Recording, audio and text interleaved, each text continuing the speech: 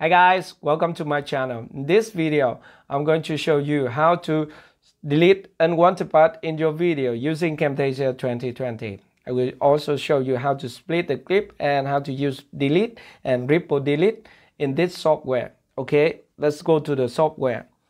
So here I already have a screen recording on the timeline. So to split a clip, first select everything on the timeline and then you can press this button or press S on your keyboard to split. To delete a part on the timeline, all you need to do is to select it and press delete on the keyboard. To undo an action, press Ctrl Z. Okay, and you can also right click and select delete here at the pop-up menu. Okay, that is very simple, right? Okay, I'm going to undo it and undo again.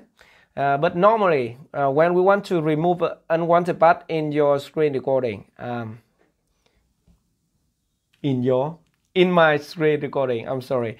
Normally, when I want to remove unwanted part in my screen recording, I will not do that. I do like this. So here you have the playhead, right? And I will move the playhead to the position where I want to remove. Then I use the handle, right handle and left handle. You see, on the right side and the left side of the playhead, you see the handle here. So I will use this handle to highlight the part that I'm going to remove. But I will not remove completely this. I will need to listen to it again.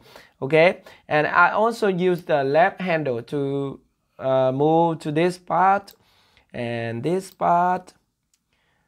So that is how you can use the handle to select a part on your timeline and to remove it. And being mentioned that you can double click on the playhead to undo the selection like this. Undo the action. So I will not select anything. And for example, I want to remove this one. I will select it on the timeline and then I can use this button, the scissor button, or you can press Ctrl X